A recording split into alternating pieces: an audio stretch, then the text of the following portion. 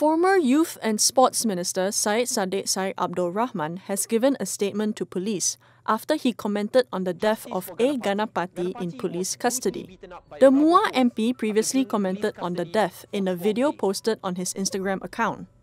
Syed Saddiq said his mobile phone and Instagram account was also seized by the police on the instructions of the Malaysian Communications and Multimedia Commission.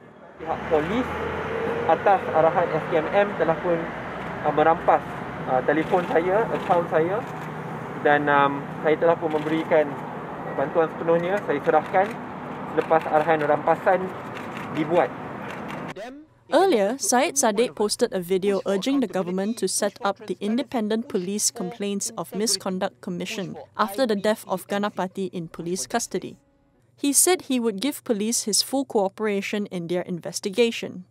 The case is being investigated under Section 233 of the Communications and Multimedia Commission Act and Section 503B of the Penal Code.